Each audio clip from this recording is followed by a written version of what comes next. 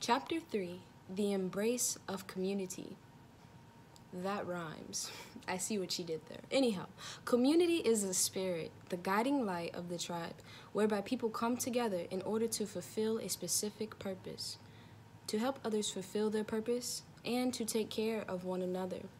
The goal of the community is to make sure that each member of the community is heard and is properly giving the gifts he has brought to this world. Without this giving, the community dies, and without the community, the individual is left without a place where he can contribute. The community is that grounding place where people come and share their gifts and receive from others. When you don't have community, you are not listened to. You don't have a place where you can go and that you feel you really belong. You don't have people to affirm who you are and to support you in bringing forward your gifts. This disempowers the psyche, making you vulnerable to consumerism and all the things that come along with it.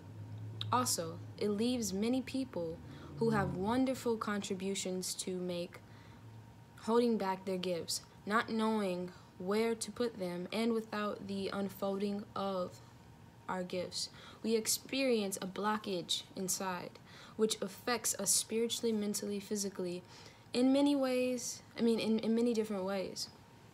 We are left without a home to go when we need to be seen. One of the principles of the Dagara concept of a relationship is that it is not private.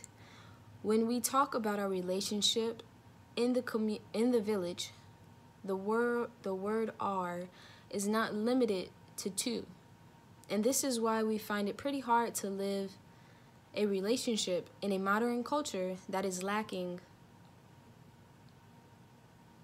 true community. In the absence of community, two people are forced to say, "This relationship is ours." In fact, a community should be claiming ownership. The absence of a true community leaves a couple totally responsible for themselves and anything else around them.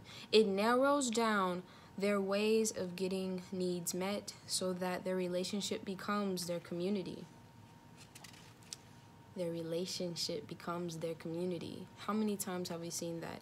And if it is not able to fulfill this role, then the individuals begin to feel like a failure. It affects the psyche so dramatically that they feel there's no place for them.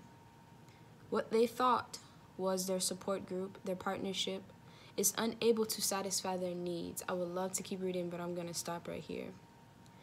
This chapter that I'm reading is from the book, The Spirit of Intimacy, Ancient African Teachings and the Ways of Relationships by Sobonfu Somé. I hope I didn't butcher that. But yeah, this book is great because intimacy is something that is very important. I just would love to read another passage from this book to define intimacy. And this is the chapter 2, A Song of Spirit. Intimacy in general terms is a song of spirit, inviting two people to come and share their spirit together. It is a song that no one can resist. We hear it while awake or sleeping, in community or alone. We cannot ignore it. I think that is so beautiful because community is very important for the psyche.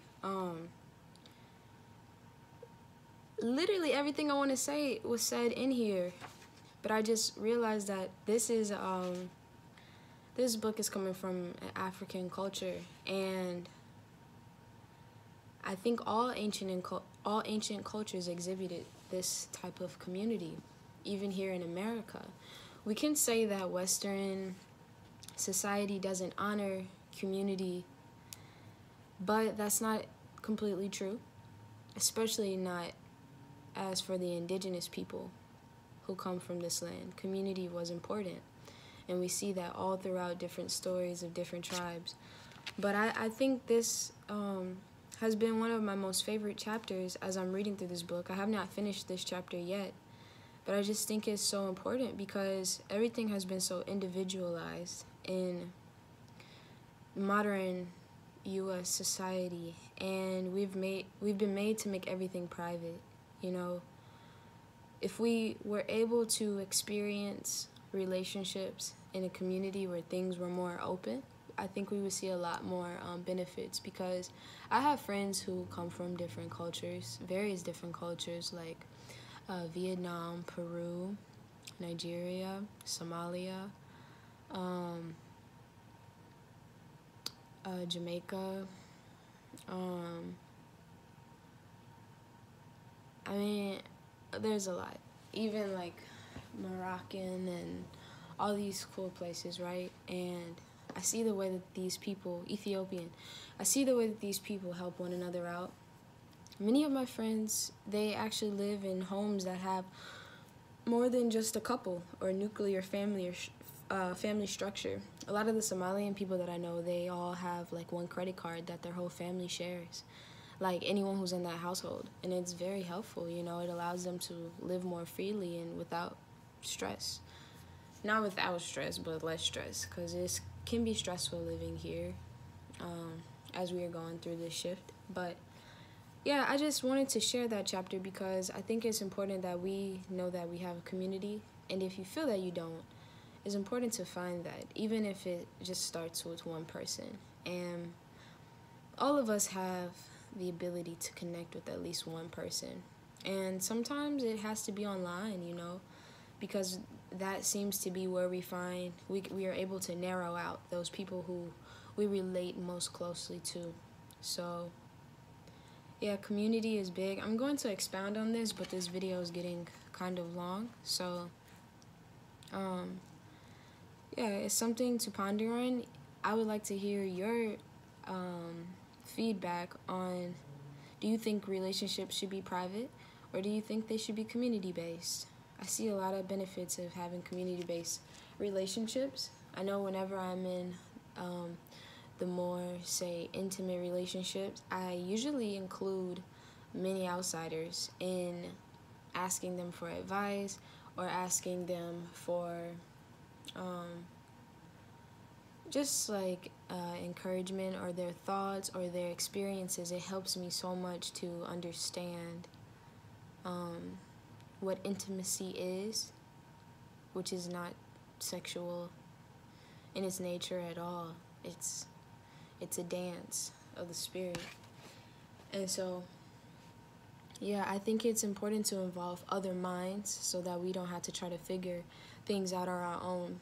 Otherwise, there would be no reason that people came before us, or that we have other people to connect with, learn from, and grow with. Yeah, I think it's important that we consider that we aren't alone, especially in a time like this, where many people have been isolated to deal with their shadow and those things that we want to keep hidden.